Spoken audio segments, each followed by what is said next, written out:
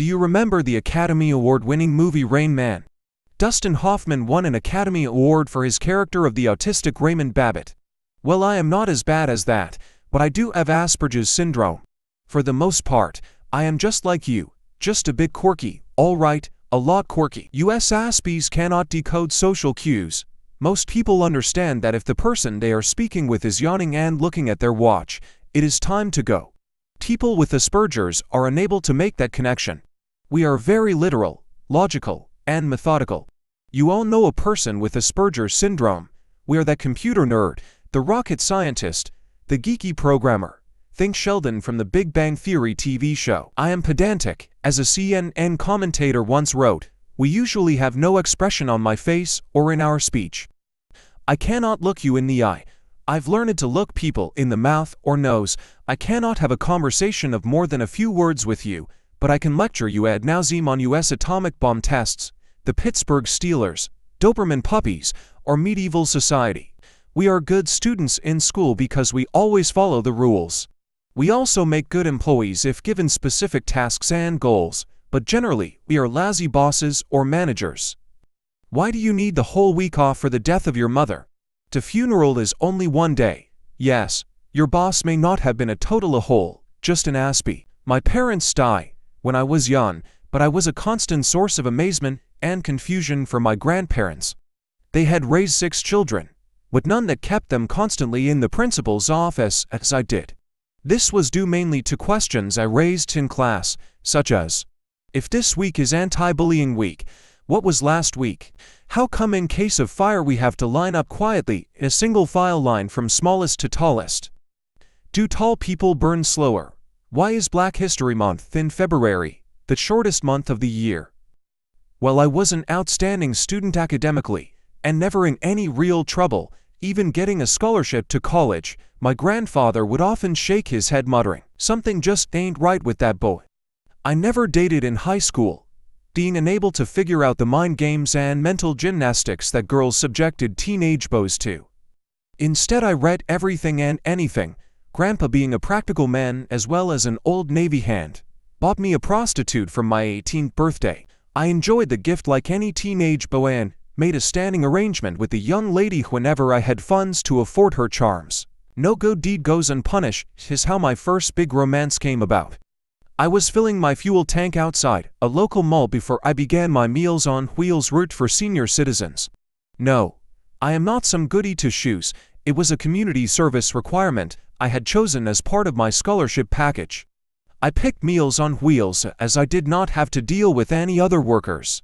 Once I was doing it, I discovered the people were an interesting group. These senior citizens had weathered the Great Depression, fought a world war, and defeated both fascism and later communism, while building this nation into the biggest economic powerhouse the world had ever seen. I loved to listen to their stories, but everything from making moonshine and bathtub gin while running from the probies, to storming the beaches at Normandy, and fighting for union rights. It was like my own set of living history books, but even better, because they were interactive and I could ask questions. And it was just as big a deal for them. They loved to tell the stories to anyone willing to listen.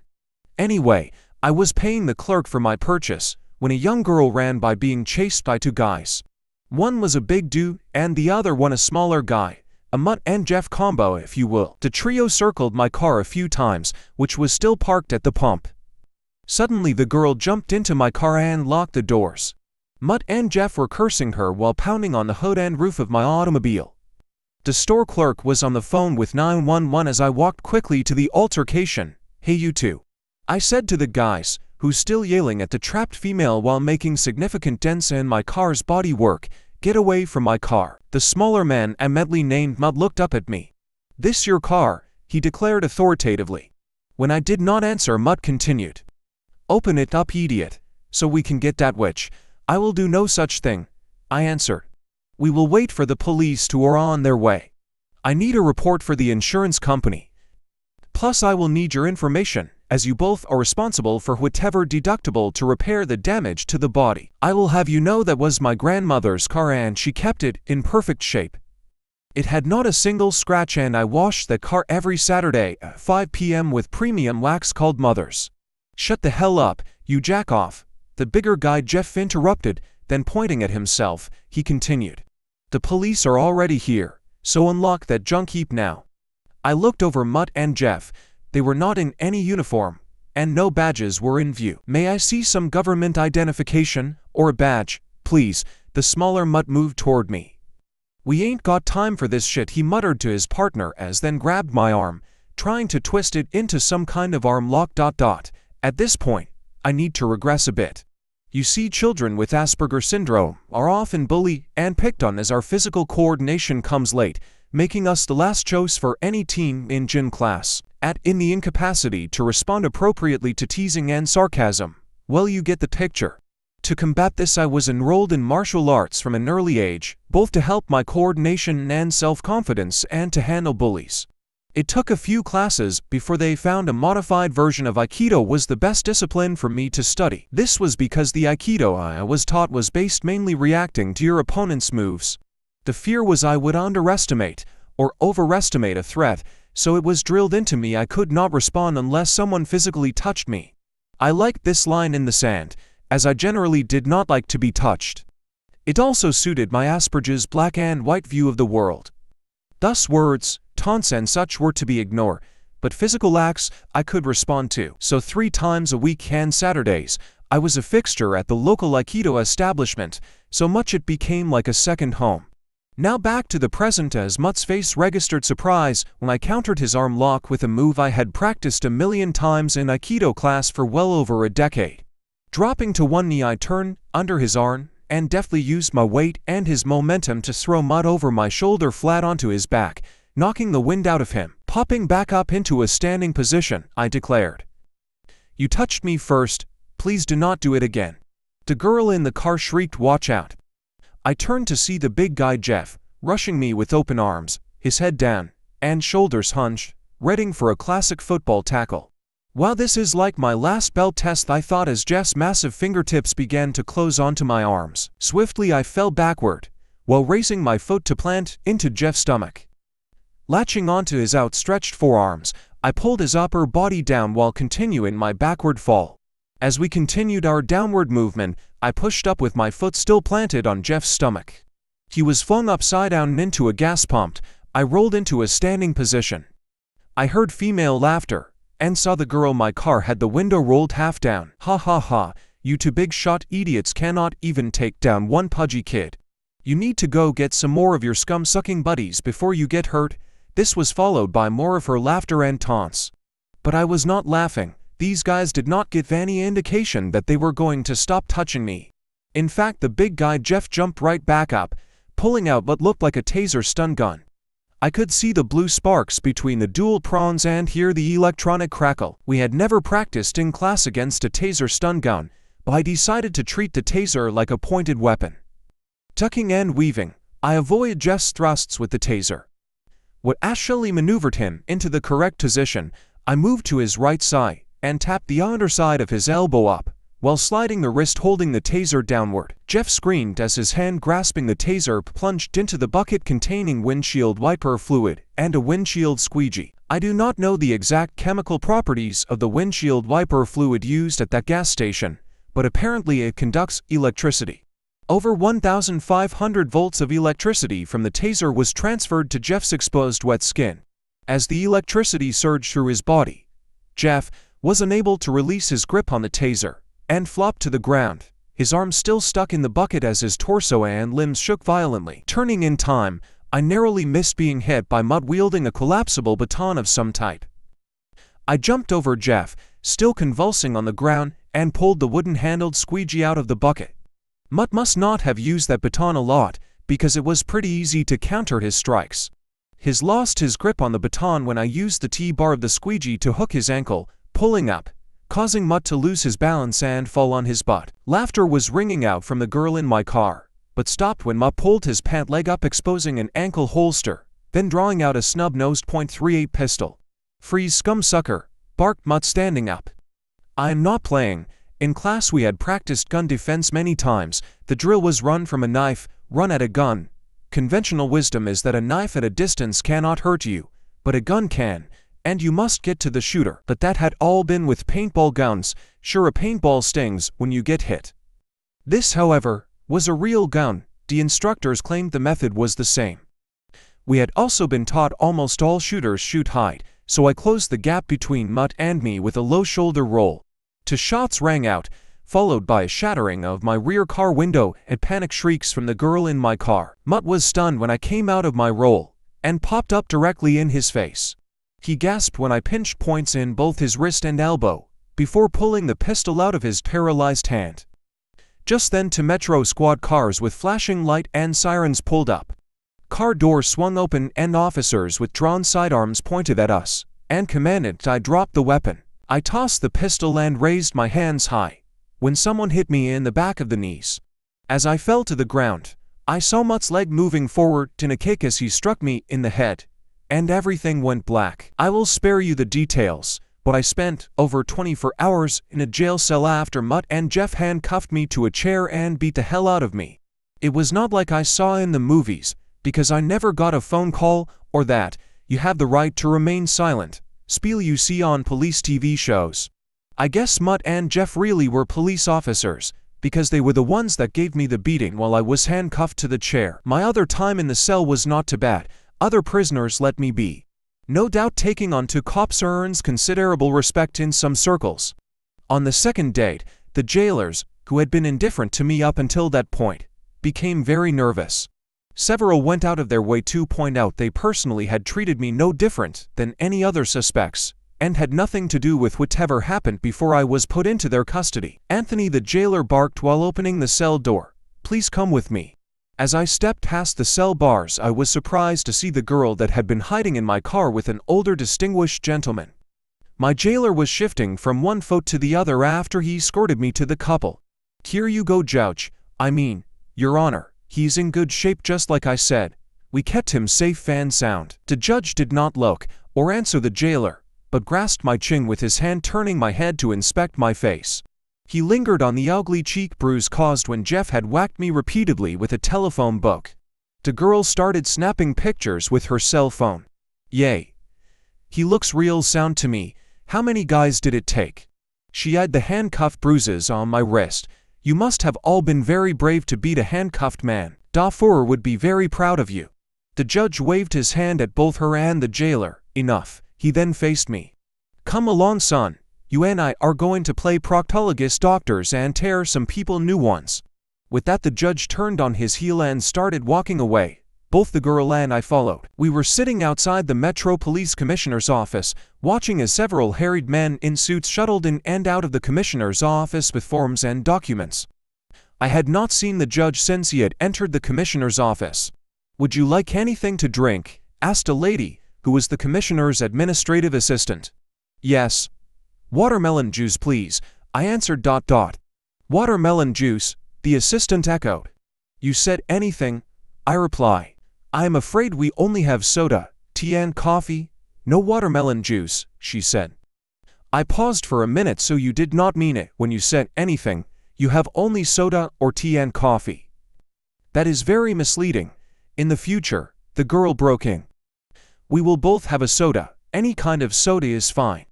"Thank you." She pulled me to a chair. "Be cool, dude. What are you, a spaz or something?" I answered back. I do not know what a spaz is, but I was only trying to help that lady not to be so vague in her communications. That is how wars get started. In 1607 during the— "Wow. You are a spaz," she interrupted, "but a cute spaz. Now hush, or don't you want to know what happened at the gas station after the cops came? I assume you will tell me. Is that not why you came to the police station?" She rolled her eyes. "Okay, first up, my name is Dawn." I pointed at the ID sticker on her shirt. "That your badge says New Dawn." "Yes, technically my name is New Dawn because my parents were all into the crystal power stuff. But you can call me Dawn, okay? Can I call you Tony?" "Yes, you can, as I have no control over how you address me," I reply.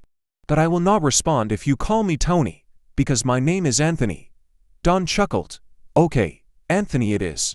Look, I was being chased because those two jackbooted goons tried to arrest me for shoplifting." "Were you shoplifting?" Dawn gave me a look. "Yeah, right.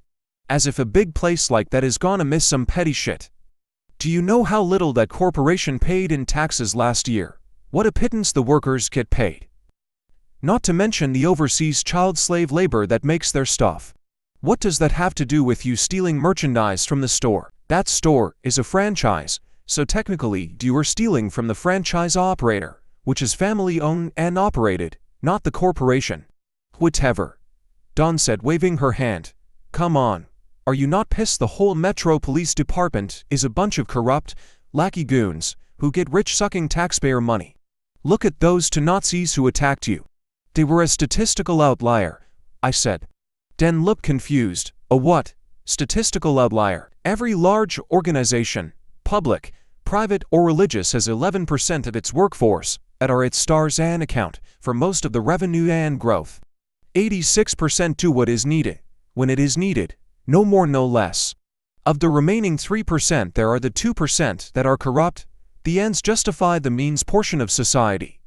The last 1% are the non-performing deadwood, historical kings, queens, princesses and princes, also trust fund babies, second-generation CEOs and most political leaders who hold office past 8 years. I held up my 2 fingers.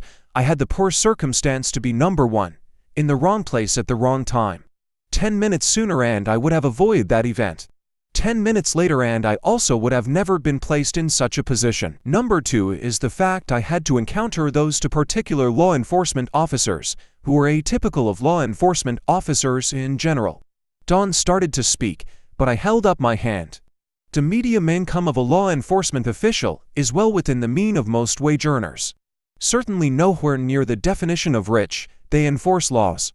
If you do not agree with the law, change the law, or those elected to make the laws. Do not fault those who are tasked with enforcement of the law. Now that is all I have to say on the subject. Please continue with how we have come to this condition. Dawn shook her head. You are a character. After the other cops came, they were so busy with you, I managed to bail out of your car unnoticed and hide in the gas station. I saw the big and little cop come into the gas station and grab the security cam tape, then threaten the clerk. She held up her cell phone. Dipshits did not know I recorded the whole thing on my phone from the very start.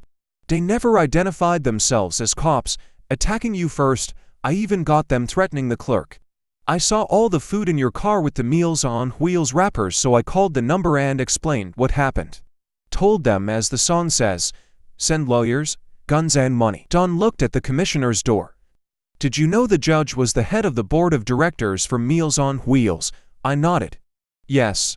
He is also chief judge for the county seat as well as the chairperson of the political majority in this state. He spoke at my high school graduation. Dawn's eyes opened wide. That explains a lot.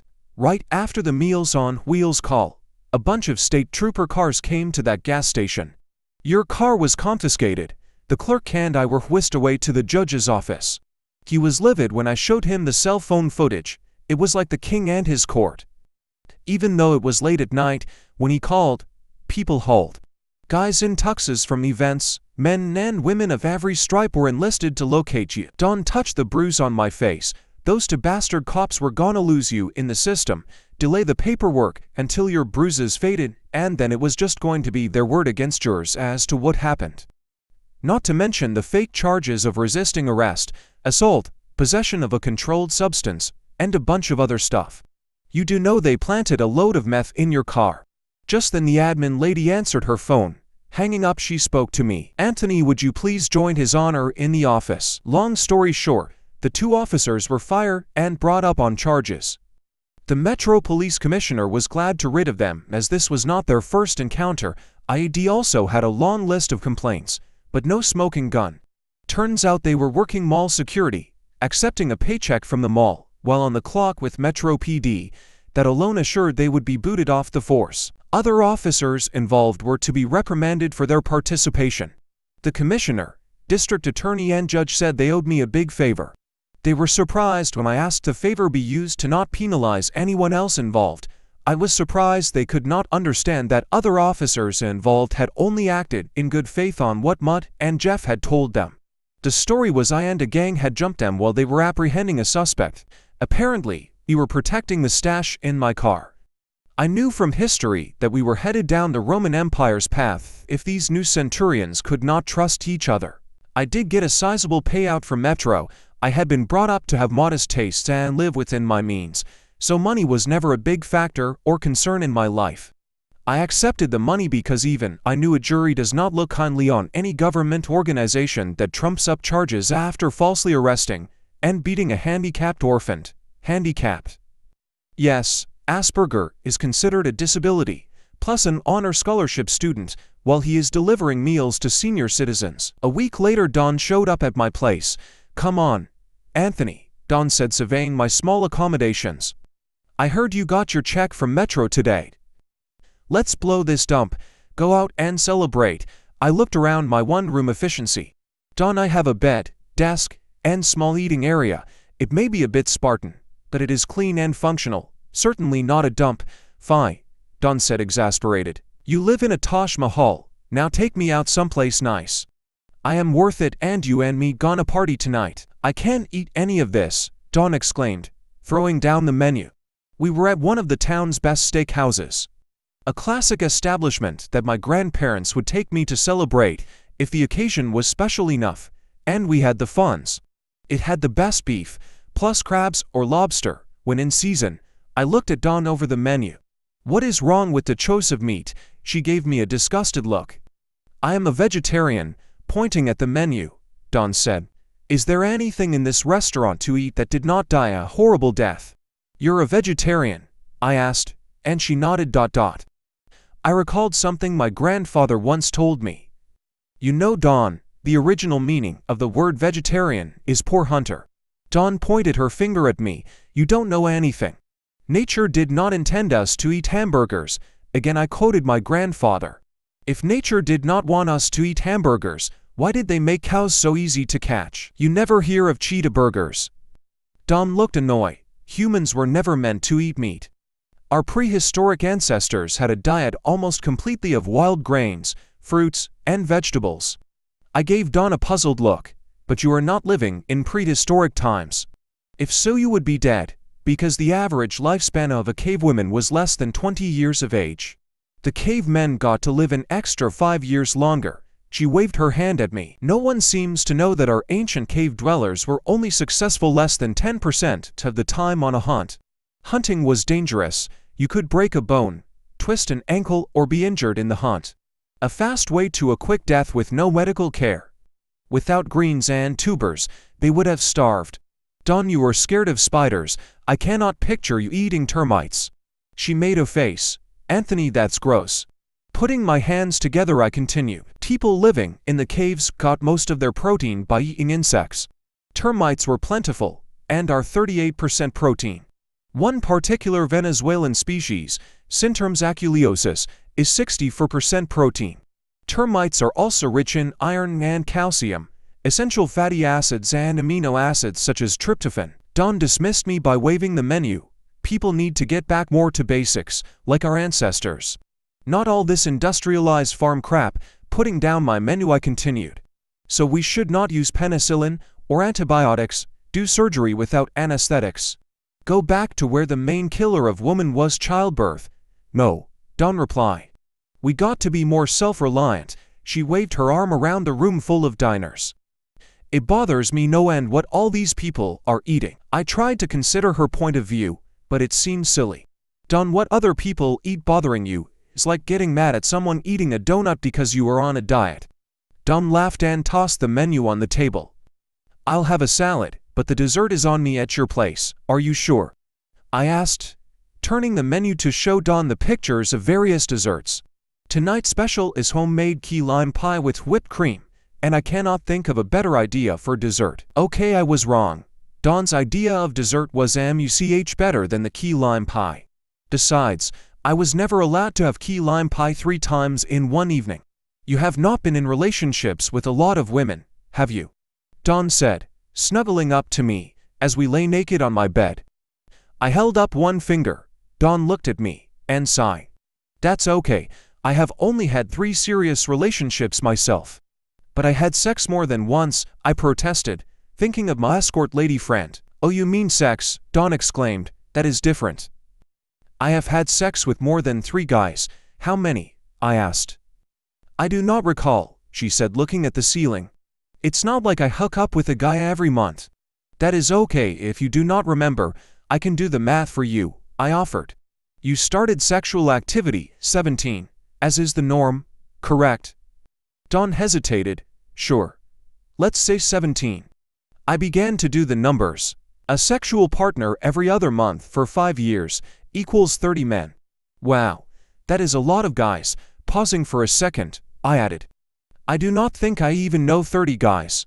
Dawn threw a pillow at me. That cannot be right. Well, the average female has 23.9 sexual partners before she's wed, even though most women will only admit to under 10 partners. The average age of today's bride is 29. You can look it up yourself. Therefore, your behavior would be considered to be 1.5 times more promiscuous than the median. At your age and on the current trajectory, you will have sex with over 70 males before you marry. That is well above the baseline. I looked at her. Do you consider yourself a 304? Dawn narrowed her eyes at me. Are you calling me a 304? We just screwed, and now you are calling me a 304. I was confused. I am sorry. I am not calling you a 304. Merely asking a question. You seem to be upset, and I did not mean to upset you. I tried to explain at dinner about my condition. The unspoken emotional subtext that most people take for granted is mysterious and invisible to me. My obliviousness leads to bad feeling, and I never know exactly how and where I went wrong. Dawn relaxed, putting her finger on my chest. That's all right, Anthony. I am not a 304. She started moving her head down my body, but I can be your 304. It seemed logical that if Dawn was my girlfriend, then she should be living with me. It followed we could not live together in my small place, so I got a bigger domicile. Fortunately, the payout from Metro allowed me to afford larger quarters. Money was never a big priority for me, but Dawn seemed to enjoy all the things money bought. I was majoring in mathematics and accounting. I loved math, but Grandpa said I should have a trade, and people always needed bookkeepers. I am not sure what Dawn was studying in school. She always was involved with some rally or protest on campus, be it gays for the metric system, indigenous Muppet rights, or stopping condom testing on animals. I never bothered to keep them straight, but Dawn reveled in every demonstration and march ... But if it made her happy, made me happy. On that note, I was determined to please Dawn in bed, so I did what I always did, and conducted extensive research about everything sexually related to the pleasure of women. I examined internet forums, magazine articles, videos, and best-selling books. I even paid for a session to quiz my escort lady friend. No, I did not do anything with her. I had a girlfriend now. Dawn became pregnant, which upset me, not that she was with child, but because it deviated from the linearity of our relationship. Dawn seemed unconcerned that the conventional path was courting, living together, marriage, then children. It took me 2 weeks to convince Dawn of my logic and get her to the courthouse. It was a great year for me, so I had 2 wonderful things happen. Dawn married me, and most important, the birth of our daughter. The birth of our daughter brought our first real fight. Dawn wanted to have a home birth with a midwife. Anthony, I do not want our daughter born in some place full of sick people. I want to have our child here in a place of love, near the bedroom where she is going to live and the kitchen where she is going to grow. Dawn, you do not even like to cook in the kitchen, yet you want to birth a child here. With a baby girl in my life, everything seemed great. I again researched everything about proper parenting. I badgered the best child psychologists and child care professionals the university had for advice and information. Dawn became upset at my constant corrections to what was obviously her incorrect mothering of our daughter. Soon Dawn just left the child's raising primarily to me. I do not mean Dawn was not a good mother, she just tired of me always taking our daughter to the zoo, recital, aquarium, and such. I felt it was my duty to expose my baby and stimulate her. Besides, Dawn was still involved in her campus activities. The next decade seemed to fly by. I ended up working on Wall Street after I got my doctorate. A big dog from one of the major hedge funds was recruiting from diverse fields such as mathematics, theoretical physics, and engineering. He wanted people who were, as he put it, brainiacs who can take 2 + 2 and have it equal 5. I found this great fun, a giant 3-dimensional puzzle. On Wall Street, the way the various accounting and investment rules were written, we could make 2 = 2 = 9. We all got paid a buttload of money for this Rubik's Cube arithmetic, but I did not care about the bonuses, raises and salary, as I never cared about being rich. Truth has often said a poor man wants to be rich and a rich man wants to be king, but a king is not satisfied until he is everything. Besides, this Wall Street stuff was a big rigged shell game as far as I was concerned. However, if the money made Dawn and my daughter happy, I was happy. It never crossed my mind that Dawn would cheat on me. We both had some late nights, but Dawn continued her activist work, now on bigger scale. This time she was saving the world environment. For a time, she was big on saving endangered animals. You do know, Anthony, that man is the reason whales are almost extinct. Man is most dangerous predator, the blue whale face. While that is a true statement, it is not entirely accurate. They are the largest mammal on the planet. What other predators do blue whales have? Pelicans with machine guns, lions on jet skis. I could not see her logic in climate change either. Dawn, do you see anything odd about you driving to a Save the Planet rally in a massive Cadillac Escalade? Dawn gave me a look I could not decipher. Anthony, it is a hybrid. They are very fuel efficient. For example, when I come to a stop in the SUV for more than a few seconds, the engine shuts off to save fuel. Dawn, my grandfather must have been way ahead of his time. Years ago, he had a car whose engine shut off whenever he came to a stop for more than a few seconds also. I reply. Anthony, you do not understand. This is about our carbon footprint. I pulled up a web page on my laptop, the resources that went into your Cadillac Escalade, not to say what is needed to dispose of the hybrid battery, create a massive carbon imprint the size of Bigfoot. Dawn threw up her hands before answering. What, you want your wife and child to drive around in a Volkswagen Jetta? Well, they are one of the safest cars, and the diesel model far exceeds your SUV hybrid mileage. Plus, we never really fought. I could see no point, but I was unable to see why Dawn needed so much stuff.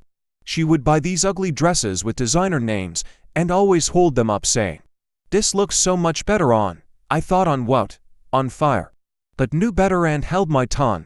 When Dawn delivered us a son, I was over the moon with Joe. I do not know who was more happy with the new arrival of the new boy, his older sister, or me. However, the housing bubble burst a few years later, and that is when life hit the skids, at least as far as Dawn was concerned. Like most Americans, I did not get a bailout from the government. That was only for the CEOs and financial institutions that were too big to fail. I ended up at a small town bank far from Wall Street, in the southern part of the country. My salary was a fraction of my former pay, and the house we bought was almost underwater. Soon we bought it. Gone were the European vacations, private clubs, private schools, spas, tutors, Cadillac Escalades, and Starbucks was history. I was proud how my children adapted. My daughter loved the public school and my young son was thrilled to have a big yard to play. My job at the small bank was not as challenging as Wall Street, but the people were friendly. However, even I could tell Dawn was not happy. I did not know how unhappy Dawn was until I walked into our bedroom 8 months after we moved, to see her packing clothes into a suitcase. Dawn, it looks like you are packing for a trip. I do not get my 1-week vacation until I am at the bank for a year. Dawn grabbed a second suitcase from the closet. They need me in Manhattan, Anthony. I am going to help out with the Occupy Wall Street protest. Dawn, we cannot leave now. It is the middle of the school year. I am just over my probation period at work. Besides, our bank accounts are pretty low. Dawn never stopped folding her clothes. I don't care. Occupy Wall Street is a huge event. They need me. I will only be gone a few weeks. Dawn, we need you here. What about our children? Do not be such a baby, Anthony. Our daughter is old enough to take care of herself after school until you get home. I arranged to have that teller at the bank with the kid our boy's age. Janet, I think, was her name.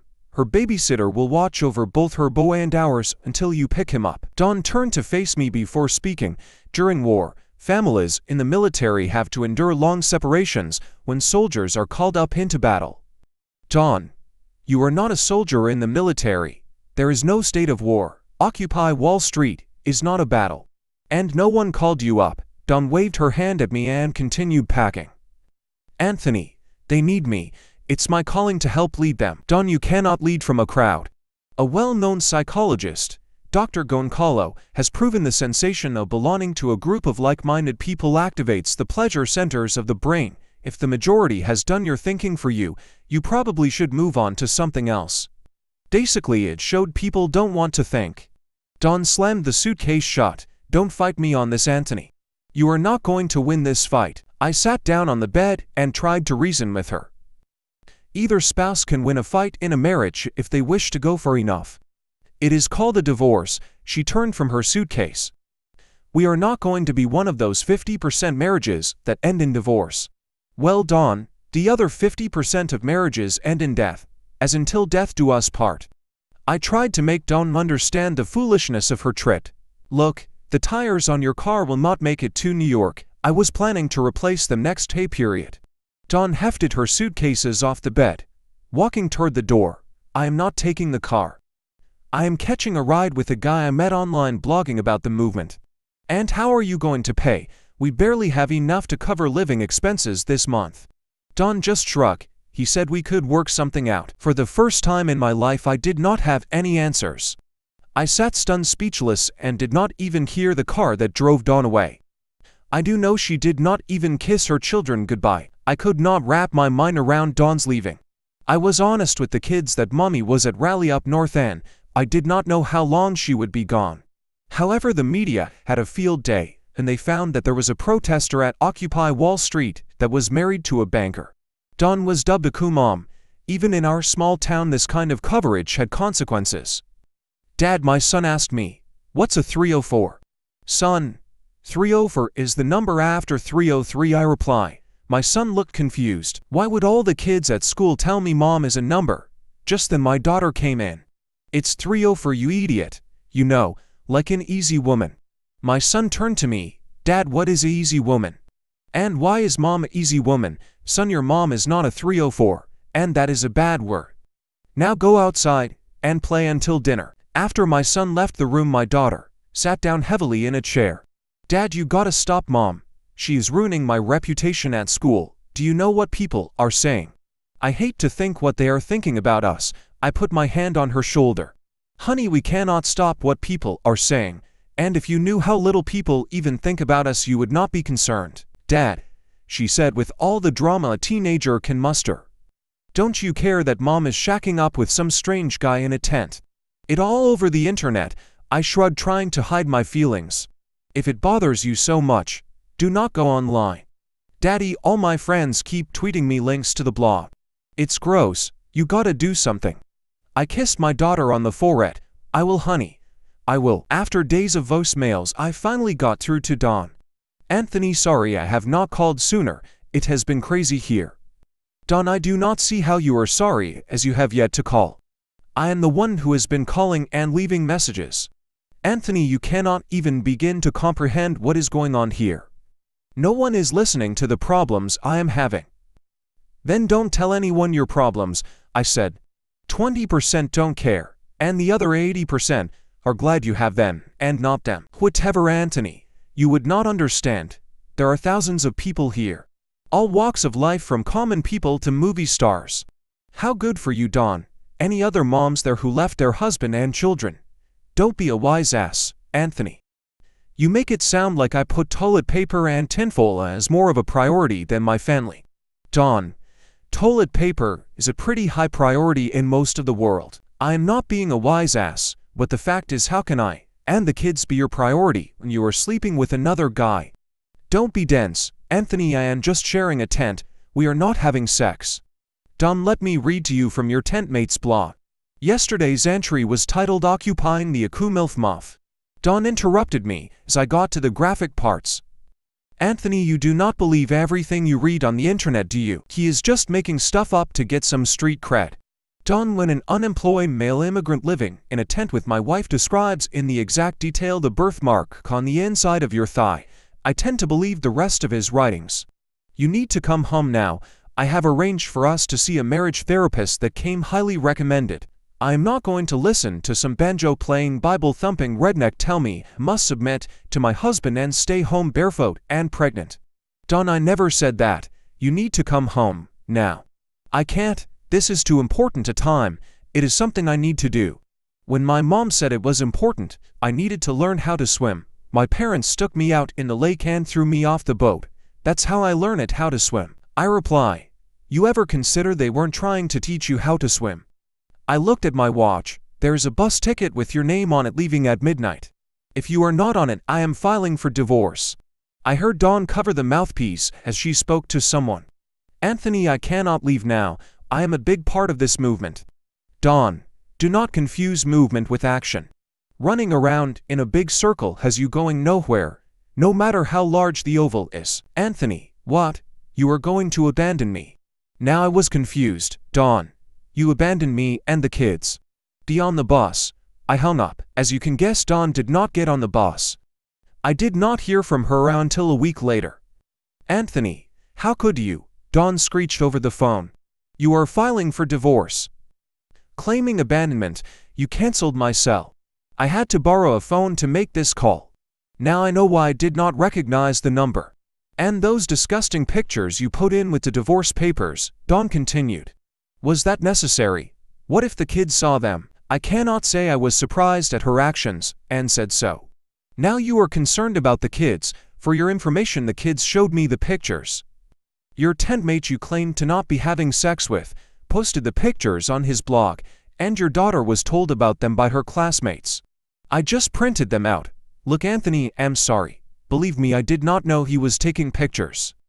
I just got caught up in the moment. We are all here fighting for the same thing and I lost my head for a moment. Dawn, how long did this moment last? As you can see, I sent you 7 pictures that have a time date for 7 consecutive nights. Okay, Anthony. It was not the world's smartest move sleeping with him. But in my defense, it was only one guy. I looked at the phone in disbelief before answering. How is the number of sex partners relevant? There was a lot of noise in the background, so I had to strain as Dawn answered. You need to put this in perspective, Anthony. Is my little fling worth losing everything over? This does not have to be a death sentence for our marriage. Others have survived worse. This event can make our marriage stronger. Dawn, that makes about as much sense as when Yogi Berra said, if you do not go to other people's funerals, they will not come to yours. I shifted the phone to my other ear as Dawn said, listen, I have a guy here with me who is a dad that owns one of the big law firms in this state. He tells me you are gonna get reamed in court if you keep up with this stupid divorce thing. There was a lot of no's and then a man's voice came on the phone. Hello, can you hear me, Anthony? Yes, Anthony can hear you, I reply. Listen, buddy, you are going about this all the wrong way, the voice said. I come from a pretty big law firm and I have seen guys like you just get chewed up and spit out by the courts every day. If I represent your wife, you are going to get your ass handed to you. I mean, do you have any idea who you are dealing with or who my father is? This is a strange conversation, I thought before speaking. Sorry, guy, I do not have any idea who your father is. Did your mother not tell you? What? The voice at the other end of the line sputtered. I continued on calmly. Perhaps your mother had sexual relations with such a large number of men that the candidate pool is too big to narrow down the exact man who is your father. I do not know you, but can try to assist. Do you have any racial features of African Americans, Hispanics, or Asians? You scum sucker, the male voice yelled. My family has been here since this damn country was a colony. Why are you becoming so upset with me? I questioned honestly. I am only trying to help. Besides, I was not the one whose mother had sex with multiple partners before you were born. Perhaps you could inquire if your mother was living near a military or naval base at your time of conception. I believe the government keeps a DNA database, so you may be able to access to confirm who your mom used as a sperm donor. I am going to wipe the courtroom floor with your ass. I heard the guy spit out before Dawn must have grabbed the phone from him. Anthony, you still there? Asked Dawn. Yes, Dawn, I am still here. Are you sure you wish to have that guy represent you in our divorce? He seems very mentally unstable, probably due to doubts about his paternal parentage. Anthony, forget him, and forget this divorce. Every couple steps out at least once in a marriage. Everyone does it, and no one cares anymore. Screwing around on the side is just not a big deal to people. You are incorrect, Dawn. According to a recent Gallup poll, having an extramarital affair is one of the most immoral things you can do. A survey of 1,535 American adults found that 91% considered infidelity to be morally wrong, a higher percentage than objected to human cloning, suicide, and polygamy. Only 9% think an affair can be okay. We accept divorce way better now. Premarital sex is okay, and so is having babies out of wedlock, but about 24 states still have criminal adultery provisions. Damn you, Anthony, divorce is not the answer. Dawn. There are no right answers to wrong questions. Fine, Anthony, you want to fight. Dawn spat into the phone. I will clean your clock over this. Remember, those who live by the sword die by the sword. What does cutlery have to do with our divorce, Dawn? Besides, today those who live by the sword get shot by those who don't. I heard some more expletives before the phone line went dead. Well, one thing was for sure. Dawn did clean my clock and her attorney did wipe the floor figuratively with my butt during the divorce. Seems our state was one of the few with lifetime alimony. Her lawyer used that as clout, plus the previous earning years, to grab my retirement account, any equity in the house, all the savings and any other cash. However, the joke was on them, as I did not care about any of that.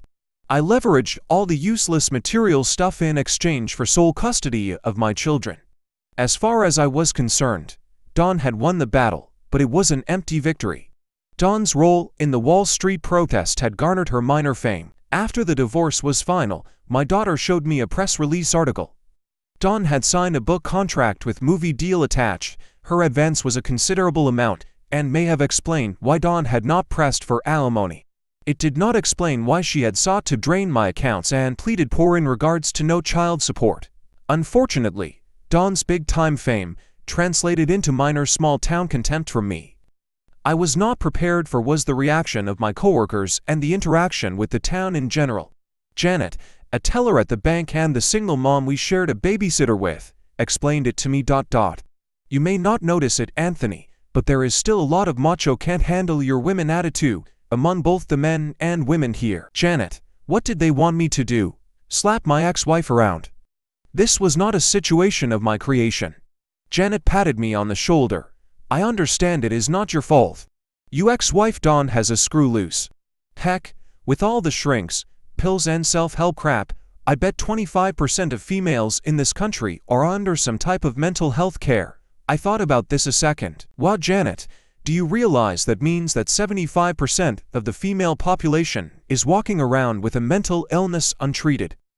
For some reason Janet punched me hard in the shoulder, muttering something about us being all the same.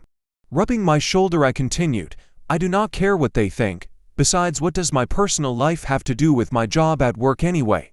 We work at a bank. People want to have trust in where they put their money and do their business. Many feel if you cannot keep your own family in line, how you are going to keep their finances in line. Janet may have been correct, but I did not care. My job was not my life. My life was my family. The job at the bank was a means where I needed to be, to allow me to have time with my family. It did cause some problems at the bank as several customers preferred not to deal with me. The manager told me gruffly it did not wish to add any cuck rub-off on them. So although I was more than qualifying, I was surprised when one day the bank manager stopped by my small office before closing time.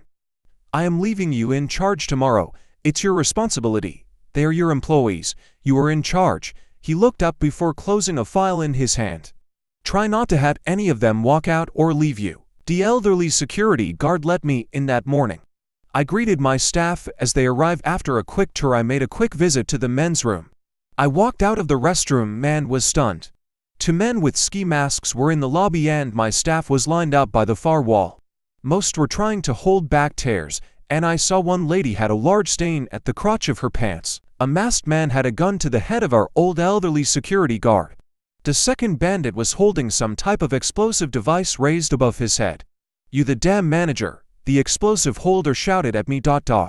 Yes, I am acting manager this morning, I reply, trying to recall the training for a robbery man with a bomb. We can assume you are here for bank funds. Otherwise you will need to return at normal banking hours. We open and the regular manager is here. The bomber grabbed me by the tie and pulled me close, shaking the bomb in my face. You a goddamn comedian. He then yanked my tie tighter before shoving me to the ground. I pushed myself slowly off the ground, while loosening the necktie momentarily choking me. I hated wearing a necktie. Neckties had originated in Croatia sometime in the Middle Ages, where it was primarily worn by men to show allegiance to their king. Why we needed them now is still a mystery. I kept my hands up as I had been taught in robbery training as I spoke to the bomber. We do not want any problems. I will give you all the money we have. No need to harm anyone. God damn right you will give us all the money, the bomber said, as he threw a big paper bag at the feet of the tellers lined up along the wall. We want $1 million in cash, and we want it now. I recall they told us in training to never disagree with the robber, so I offered I want to give you $1 million. But this is a small branch bank. We only order $75,000 in cash each week. I pointed at the paper bag on the ground. Besides, the textile strength of that paper bag will be unable to sustain the weight of $1 million in currency, even if we did have $1 million. The bomber took a step toward me. What the hell are you talking about? 22.026 pounds. Each $100 bill weighs 1 gram. There are 450 for grams in a pound, and there are $10,100 bills in a $1 million, so $1 million in 100 bills is 22.026 pounds. However, we do not have all 100 bills or $1 million. The bomber grabbed Janet out of the line of tellers. She cried out as he stood behind her with his arm around her waist and the bomb at her head. The explosive looked like some type of grenade. As the closest I had ever gotten to a grenade was the video game Call of Duty. I had no idea if it was fragmentation, high explosive, phosphorus, but it looked odd. Scum-sucking manager. The bomber's words interrupted my thoughts. You listening to me? Give me all the damn money in this goddamn bank right now, or I blow this girl's head off. Sure, I said, and gestured toward the vault area. We have not removed the currency from the vault yet, so all the funds are still in there. Then let's go. The bomber spat, pushing Janet toward the paper bag. She shrieked, falling to the floor. The bomber pointed at the back of the bank. Everyone into the vault. We were all huddled in the vault, which was just past the safe deposit boxes, a gated room with a barred door. The masked robber with the gun had just left with the paper bag bulging with bills. The bomber was blocking our exit out of the vault. I could hear the hushed cries of my staff cowering behind me. The bomber made sure the other robber was clear before he stepped out of the vault's entrance. Just as I was going to breathe a sigh of relief, the bomber turned toward us, and in an underhand throw, tossed the grenade he had been holding into the vault. So long, scum suckers, were his parting words as ran away. I remember people in other dire circumstances saying how time slowed down. I could never understand what they meant. Time is relative. It does not speed up or slow down. But I am here to tell you that despite what Einstein proved with E equals mc squared, I witnessed firsthand time slowing down. The grenade, as if in slow motion, rolled to a stop at Janet's feet. I heard the scream of one of the tellers, and in my peripheral vision, I caught a glimpse of another teller slowly crumpling to the ground as she fainted. It's your responsibility. They're your employees. You are in charge, popped into my brain as I dropped to my knees and scrambled to grab the grenade. I seemed to be moving in thick syrup, and my hands felt as big as catcher's mitts as I fumbled, but finally grasped the grenade. Knocking Janet over, I sprinted toward the vault exit, running in what seemed like quicksand. It took forever as I cleared the door, using my foot to kick the vault door closed behind me. I knew the century-old vault door of cold rolled steel would stop the blast from harming anyone inside. Unfortunately, in front of me the barred door to the safety deposit room was shut, preventing my leaving or throwing the grenade out of the room. I spied an open safety deposit box we used for demonstration purposes sitting on the countertop. Jamming the grenade into the demonstration safety deposit box, I slammed the lid closed. Picking up the demonstration safety deposit box with my left hand, I turned and shoved it into an open position in the wall that was holding all the bank's safety deposit boxes. Suddenly the world exploded into white light, and I was thrown backwards over the counter. There was ringing in my ears as my vision came back. It felt as if 1,000 bees had stung my body. I must have been sitting on the ground, as I saw Janet was kneeling in front of me. Her lips were moving, but I could not hear any sound. Janet reached out to pull off my necktie and wrapped the necktie around my left hand. I glanced up and saw a jagged hole where I had tried to put the demonstration safety deposit box containing the grenade. Smoke was still lingering in the room, and my face felt sweaty. I wiped my brow with the back of my right hand, but when I looked at my hand there was blood all over it. Now more of the staff was gathered around me. I saw all their lips moving, but I still could not hear them. I tried to get up, but my body weighed 1,000 pounds. Janet made the motion with her free hand that signal I should stay down. Then she started to take off her blouse. As Janet removed her shirt, I could not help but admire the firm C-cup-sized breasts in a white bra.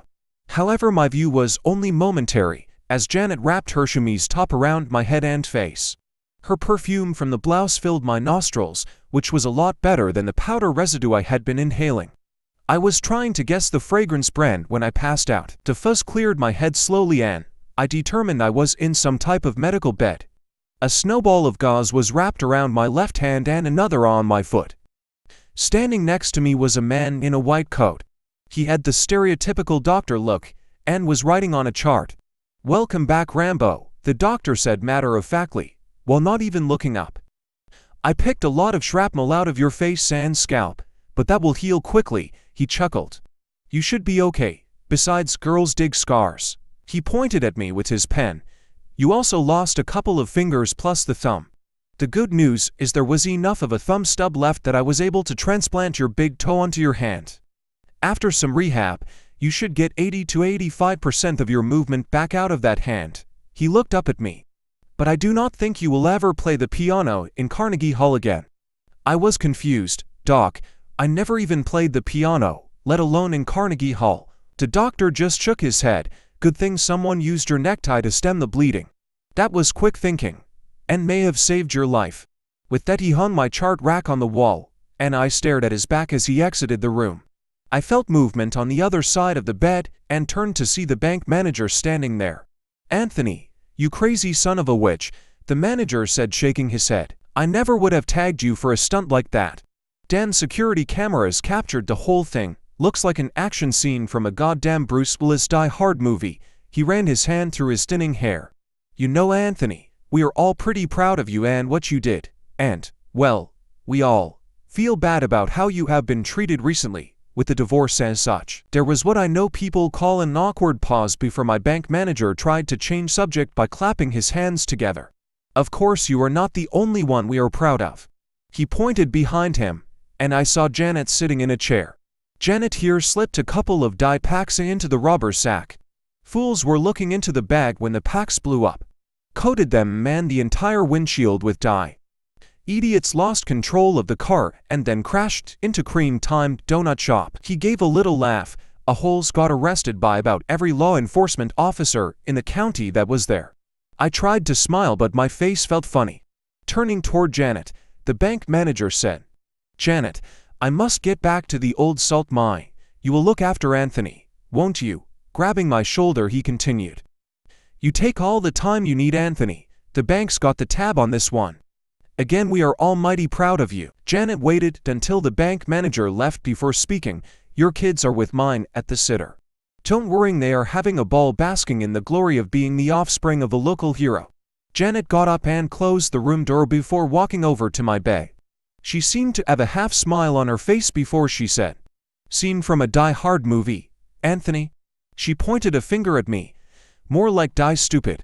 You do know that was a flashbang, not a real grenade." "And matey for flash grenade," I interrupted as everything clicked into place. "Standard load to thirds pound grenade, normally stuffed with a pyrotechnic metal oxidant mix of magnesium and ammonium." Janet shook her head. "I do not know about that, but if you had not gone all man of action, we would have come out of this with just a bunch of earaches." I looked at the gauze snowball on my hand again before speaking. True, containing that explosion in the safety deposit box turned a non-threatening blast into a real bomb. Logically, I knew it was not my intention to put everyone in danger, but I still felt like a fool. "Sorry, Janet, I never meant for my actions to jeopardize the bank or its staff."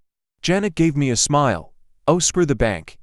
This is the best publicity they have gotten in a long time." She gave me a small kiss on the lips. "Besides, you are my personal hero. You don't think I just whip off my top for just anyone, do you? Janet wiped her lipstick off my mouth. You deserve to let those people eat a little crow for their behavior anyway. I still have some friends at the sheriff's department. As far as everyone's concerned, you saved us all from a real bomb. They are not going to deny it was a flashbang, but they are not going to admit it either. I pointed at her with my good hand. But Janet, when the case goes to trial, everyone will know. She laughed. Those two fools already accepted a plea deal. They are never gonna admit it was flashbang. Their rep in the joint is much better if everyone thinks they were big time. Using an overgrown firecracker during a felony is not exactly armed and dangerous in the slammer. Enjoy your hero status. Hell, you may even be Grand Marshal in the town parade this year. I shrug. It seemed dishonest, but I was past caring. Janet gave my thigh a squeeze. Besides, you owe me a blouse. The bank owes you some reward money and I intend to collect. I never did get to buy Janet that blouse. She even turned down my offer of half the reward money. My kids almost lived over at Janet's house during my hospital stay, and she refused to take any money for expenses. Put it back, Anthony, Janet told me, so I tried to force cash onto her when she picked me up from the hospital. The two boys keep each other occupied, and your daughter is the girl I always wanted. I knew better than to argue, but I was already mentally figuring how to put money into a college fund for her kids. As we turned the corner to Janet's house, I was surprised to see a long-stretch limousine parked in front of her home. I was even more surprised to see my ex-wife Dawn and another lady standing on the porch. Janet muttered somewhere a village is looking for its idiot after she parked and was helping me out of the passenger seat. Dawn and a stern-looking lady kept to the porch as Dawn assisted me walking up the drive. "Oh my God," Dawn exclaimed, reaching out to me. I came as soon as I could arrange a plane and limo. I stood still as Dawn gave me a hug. As she released the hug and stepped back to look at me, I could see something flicker in her eyes. I had never gotten into the whole health craze movement. Unlike most recently divorced men, I did not jump into an extreme exercise program. That plus the sedentary nature of my job had gotten me a spare tire. "Well, no worries, Anthony," Dawn said, while pushing a finger in my stomach. "I have a new diet that will get you whipped into fighting shape soon enough." I was in no mood for a Dawn veggie lecture. The diet industry is the only profitable industry selling a product with a 98% failure rate. The overwhelming majority of people, even if they lost hundreds of pounds, gain back all but 7 pounds after 5 years. Besides, I am already in fighting shape. I am too fat to run away from any fight. Dawn tried to laugh it off. Very funny.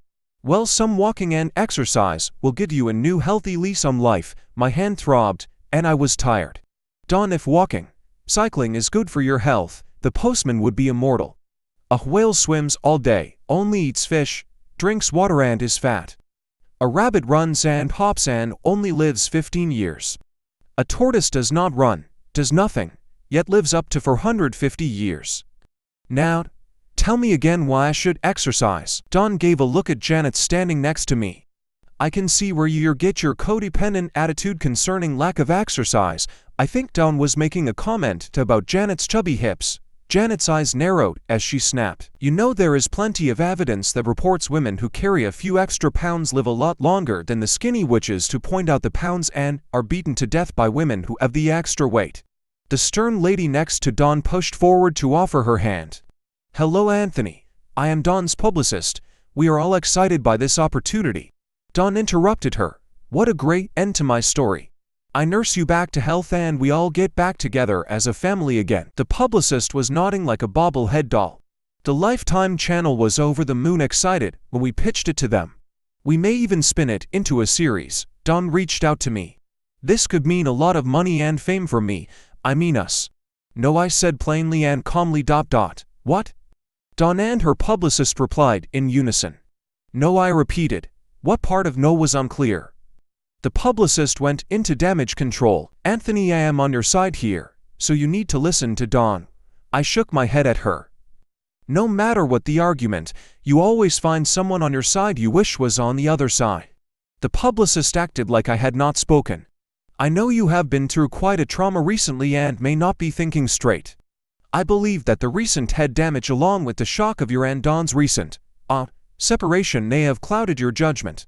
You need to consider this carefully. It is rare that opportunities like this knock on your door. Janet gripped my arm to help me toward the door before turning to speak to the publicist. In that case, you best call before coming to visit. We would not want to confuse you with opportunity knocking on the door. Dawn jumped in front of me. Anthony, stop. What are you doing? We need to be together. You need me. You know you will never find anyone like me ever again. I looked at her for a long moment. Dawn, that statement makes no sense. I do not even like you. Why in God's name would I look to find someone even remotely like you? Dawn tried another tack. The future is not what it used to be, Anthony. I winced at that statement as she continued. This is going to be a best-selling book and a national TV show. Do you really want to be written as the evil husband? I mean, if I walk off this porch, when I get done with the story, even the dog will hate you. That is incorrect, Dawn. The dog will not care. Dawn spun on Janet. You are one of these Bible-thumping believers. Isn't there something in Corinthians or Genesis about forgiveness or some such stuff you can use to help me here? Janet let go of my arm to face Dawn and her publicist. Well, I do not have any Bible verses to help you, but I do have a verse that may help Anthony. She looked at Dawn and pointed her arm toward the street.